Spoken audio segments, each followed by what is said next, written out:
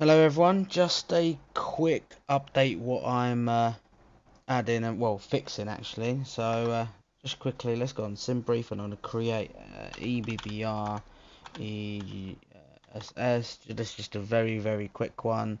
Choose that, generate flight. Yep, let's do so. The reason why I fixed the Simbrief issue that was happening, however, I added a little tweak to it.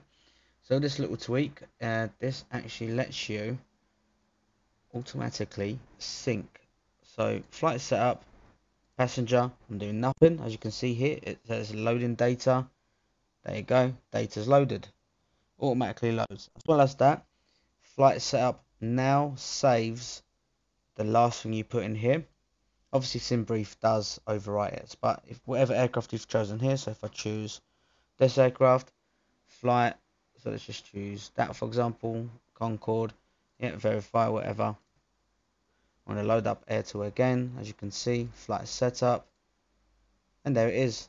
It remembered the last thing we entered, as well as automatically Simbrief gets imported. You can do that simply by going main app, and you can turn it on and off here. I'll keep it on for now, and that's it.